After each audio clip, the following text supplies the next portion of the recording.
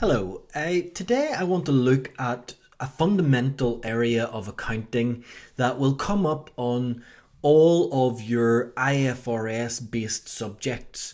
It'll also come up on financial management subjects, but really I'm thinking about this in terms of IFRS, not financial management. So we're going to talk about discounting and unwinding. So this is something that confuses students all the time, and it really isn't anything to be confused about. So what are we asking here? Well, the first thing we're saying is, when do you discount something?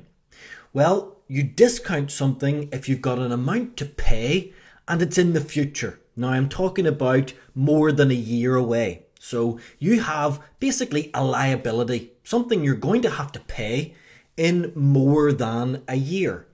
So what does that mean? That means that if we receive that amount in a year, it's not worth the same in today's terms because of, number one, inflation, and number two, the risk that you might not get the money at all. So what do we do to deal with that? Well, we discount the amount, and that makes it smaller. So we can see we've got a smaller star here because the amount's been discounted. We're going to bring it in at a smaller amount.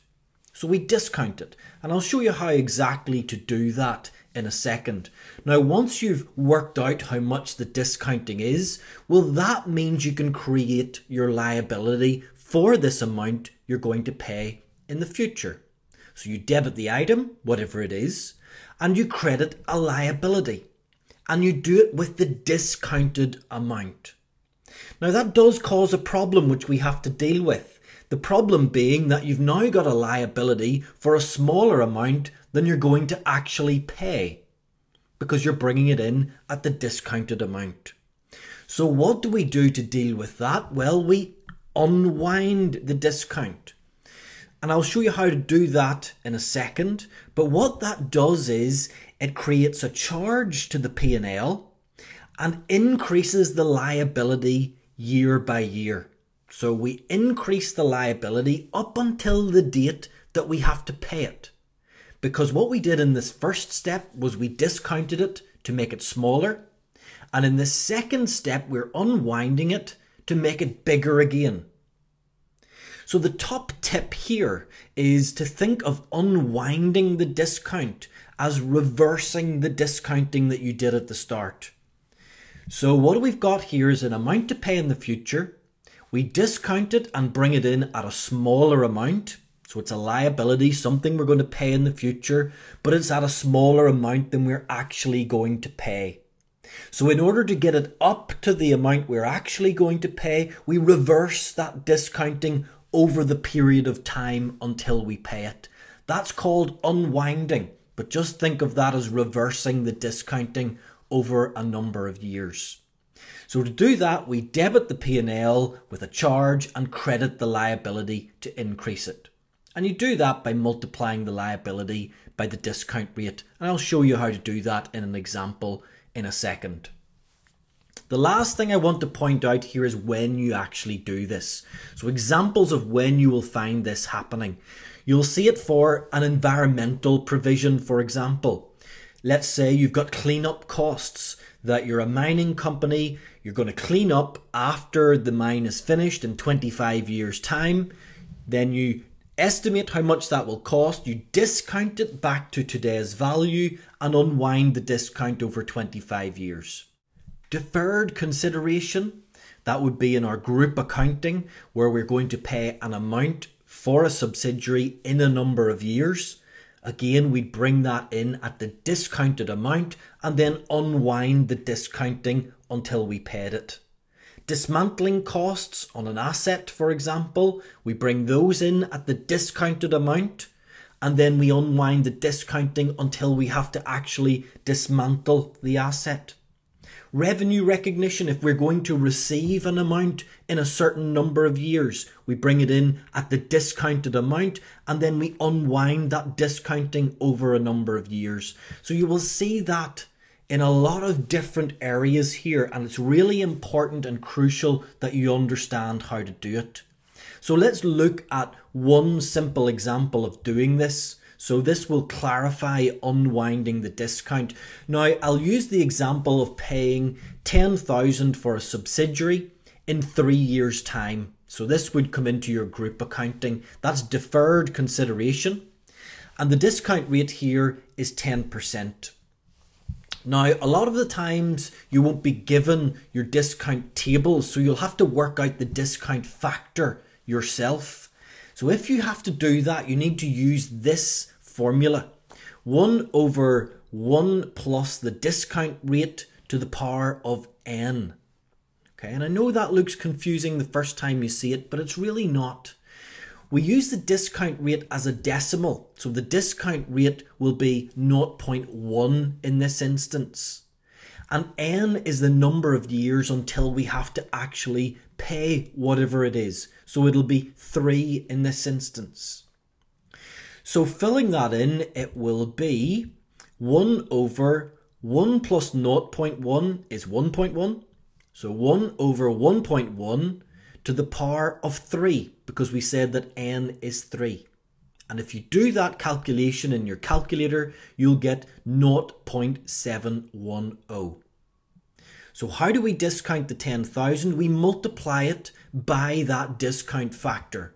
So 10,000 times 0.751 gives us 7,510.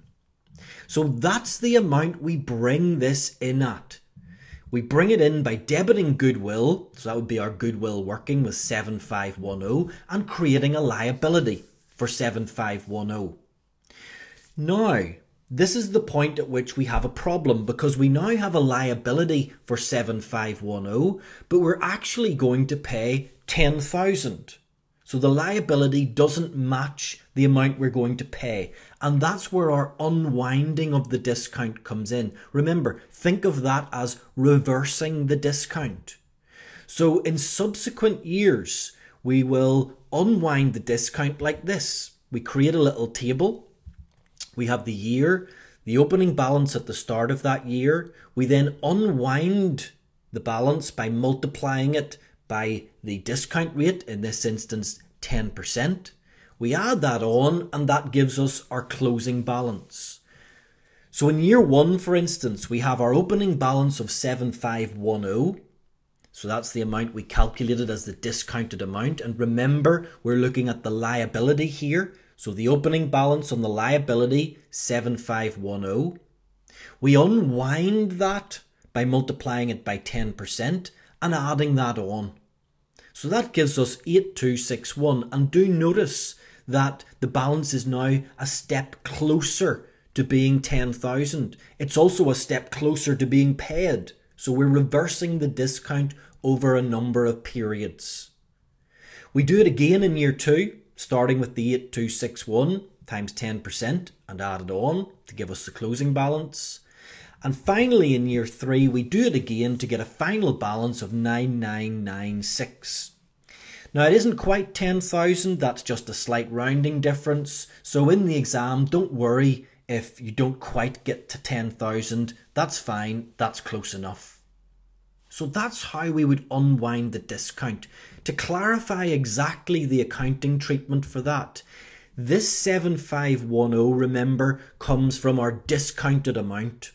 So you calculate the discount factor, multiply it by the total amount you're going to pay, and that discounts it. So we create a liability with that discounted amount, the 7510. The unwinding, the 751 here, the accounting treatment for that is that we debit the P&L, remember that's with a finance charge, and we credit the liability, and we can see we're crediting the liability because the liability is increasing. So 7510 increases the liability. And then finally, just to note on this final balance, what happens to that? Well, of course, we're going to pay it. So that final balance, we'll remove the liability and credit cash with the amount we actually pay at the end. So look, it doesn't matter if it is an environmental provision, a dismantling cost, revenue recognition, or indeed deferred consideration like this. It's always treated in the same way. It's always done like this. So learn it, know it, and if you see anything in the exam that you're going to pay or receive in a number of years, discount it and unwind it in exactly this same way.